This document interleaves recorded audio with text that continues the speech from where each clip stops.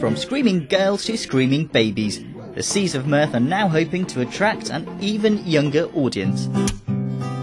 Other local artists such as Rob Green and Scorsese have also performed their take on popular rhymes to create the album called Incy Wincy BOOM Box.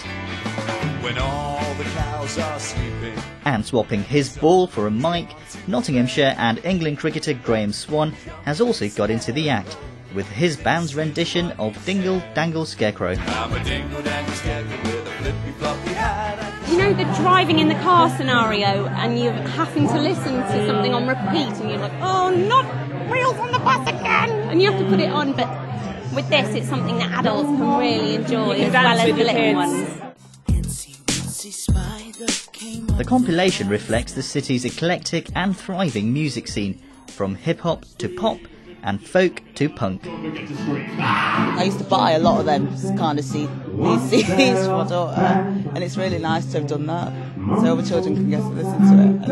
And it's an achievement as well, you know. Not every child gets to say that their mum's done a CD for children. These twinkling stars have given classic nursery rhymes a modern and trendy twist, appealing to a new generation of baby boppers.